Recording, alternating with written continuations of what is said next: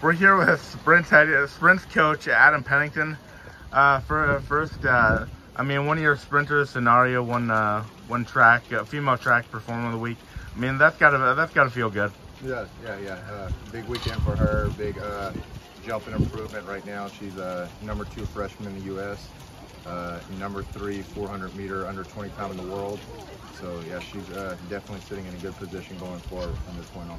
Yeah. Did you expect her to be as good as she has turned out to be so far, or make as big of an impact as she has as a freshman? Yeah, no. Yeah, for the fact that I knew what she was capable of doing, and I thought she would do it this year. I didn't know it'd be this early in the season. I thought it would have been a little bit deeper into the season, but overall, yeah, I think I expected her to do some big things. Just recruiting her last year and bringing her in, we knew what she was capable of doing, and we knew we were getting a pretty good athlete. What type of things makes her as good of an athlete as she is? I think Megan Shaw has really pushed her to those limits. I think anytime you have a girl who's continuing to be on the top and run at a high level, who I think will turn right back around and break the school record herself. And I think it's going to go back and forth between those two girls. I think that that competition definitely fuels both of them to be better athletes. So I think those two have definitely sharpened each other. Yeah, and then looking for what do you think is her best event? Sanaria? Yeah. I mean, she's number 2 in the world, 400.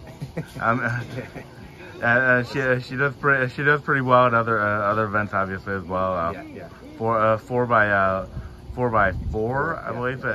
She said she really likes that one. Yeah. No, it mimics the 400, same race, you know. So it's just a relay of 4 people, so same exact race. But yeah, that's her baby. Her baby's to run the 4. That's kind of what she did coming in, and she's transitioned to do some other things for us at the time. But yeah, I would think our primary event is the 400 4x4 relay for us, and everything else she does is obviously a bonus for us. But she's a pretty good athlete around. Yeah, and do you think not only having her and Megan, but also people like Erica and Linnell, do they kind of fuel each other, just make each other better?